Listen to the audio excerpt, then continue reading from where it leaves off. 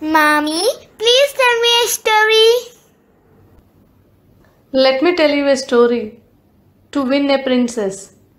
Many years ago, there was a small kingdom in northern India ruled by a monarch who was a good king in many ways. The center of all his thoughts and affection was his only daughter, a really beautiful princess. The king always felt that one day the princess could marry a great prince and become the queen of a vast empire. Unfortunately, when she was 18 years of age, the princess fell ill with a mysterious disease which no doctor in the land could understand. Doctors, sages, and astrologers came to the palace, each suggesting this or that as a cure, but it was of no avail, and it was obvious to everyone that the prince's condition was gradually becoming worse. The king was in the depths of despair. As a last resort, the king sent out a proclamation far and wide that he could give the princess weight in gold to any doctor who could cure her of this terrible illness. Eventually, two doctors from Vijayanagar came to the court and, after examining the princess, sought an audience with the grief-stricken king. Your Majesty, this disease is virtually unknown, explained the elder of the two doctors. No ordinary medicines are of any good, but there is a special type of orange available. If the princess can be given 3 of these oranges, then she will be restored to health. The king was perplexed because he had never heard of anything called oranges. What are oranges, and where can we obtain 3? Sire, replied the physician, the orange is a fruit, and this special kind of orange only grows in certain areas of central India, a long journey from here. The king immediately made it known throughout the land that he could give his daughter's hand in marriage to any man who obtained the 3 oranges necessary to cure the princess. Now, not very far from the palace lived an elderly woman who had 3 grown-up sons. The 2 elder sons didn't believe in work, only in the idle pleasures of life. But the youngest of the 3 was hard-working. In fact, he was the mainstay of the home.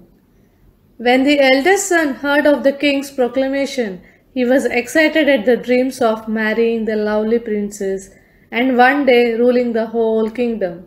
He quickly got round his mother to pack some food and give him what money she had, so he could set off on his journey through India to find the 3 oranges. After weeks of travel, he found the oranges and, packing them safely in a basket, lost no time on his journey back to win the hand of the princess. With the kingdom in sight, but tired after so many weeks of travel, he decided to rest a while by the roadside. As he lay dreaming of his good fortune to come, a very old woman came ambling along the road, and when she reached our traveller, she asked him what was in his basket. "Frogs, you silly old woman," came the impatient reply. "So let them be," replied the old woman, and she went her way. Later the youth arrived at the palace, clutching his precious basket, and he was taken before the king. He explained, "Here, your majesty, are the 3 oranges. Now I can marry the princess." The basket was opened, but instead of 3 oranges being inside, out jumped 3 fat frogs.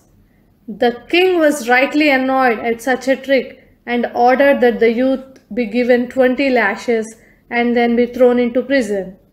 Meanwhile, the second son, feeling sure that his elder brother must have failed, having been away so long, also set out to find the 3 oranges.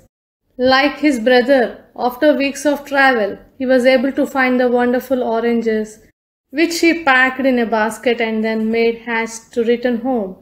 Now it was almost at the same spot that this brother decided to take a rest, and he had hardly closed his eyes when along came the same old woman who, eyeing the basket he held so tightly, asked him what was inside.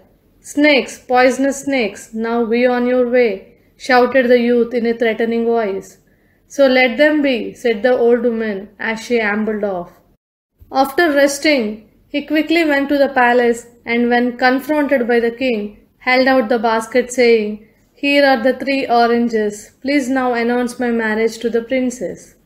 When the basket was opened, instead of there being 3 oranges in it, out slithered 3 hissing cobras.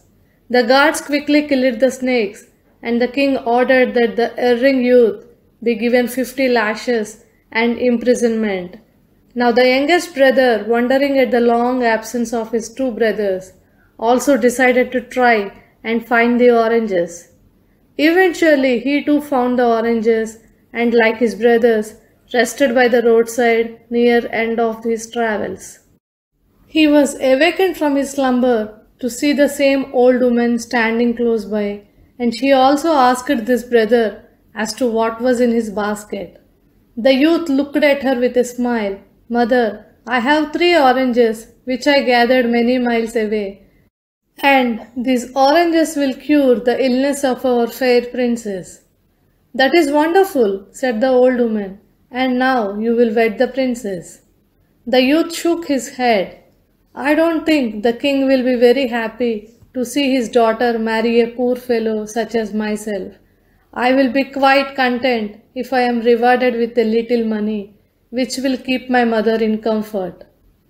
"How can a king break his word?" said the old woman.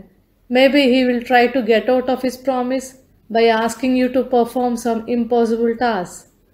The old woman pondered for a while. "I will help you. Here is a magic whip, a gold ring, and a silver whistle." But what do I do with them?" queried the youth. The old woman whispered in his ear as to the uses he could make of these magical items. The youth duly went to the palace, and when he told the king he had brought the 3 oranges, the king, remembering the past baskets, wondered whether he could see frogs, snakes, or oranges. But when the lid was removed from the basket, there lay the 3 golden oranges. As soon as the princess ate them, a miracle seemed to happen, for she was immediately transformed into radiant health. The king was overcome with happiness. Then of a sudden he remembered his promise that the princess could marry whomsoever obtained the oranges. An ordinary working youth this couldn't do, and the king frowned at such a thought. All the courtiers wondered whether or not he could keep his promise.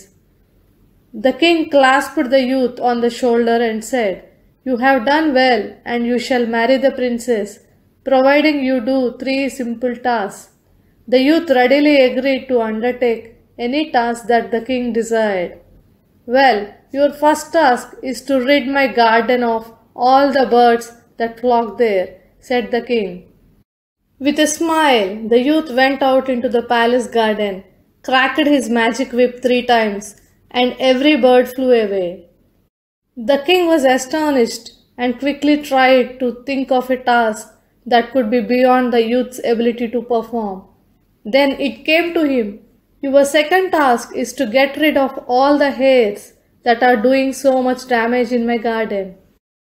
Off went the youth into the garden, and putting the silver whistle to his lips, played a tune, at which hares came loping up to him from all directions. Still playing his whistle, the youth walked back into the palace with all the hares following at his heels. The king was more than surprised. Then he had a brain wave. Here at last was a task no one could possibly do.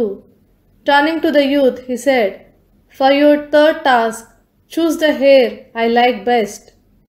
The youth knew that whichever hare he selected, the king could say that wasn't the right one. "Certainly, your majesty," said the youth, "but before I choose the hare, let me place this gold ring on the finger of the princess." The king couldn't see how this could help the youth in his task, so he agreed, and the youth put the ring given to him by the old woman onto the princess' finger. No sooner was the ring on her finger when it began to shrink in size, causing the princess to cry out in pain. "Father, this ring is killing me. Please marry me to this youth at once." The king realized the youth was too clever for him, So in a begging voice, he promised that if the youth loosened the ring, he should marry the princess that very day. So the youth and the princess were married. His brothers were released from prison, and his mother lived in comfort for the rest of her life. That's the end of the story. Hope you like it. For more stories, please subscribe to our channel Tiny Kids Fun. Thank you for listening.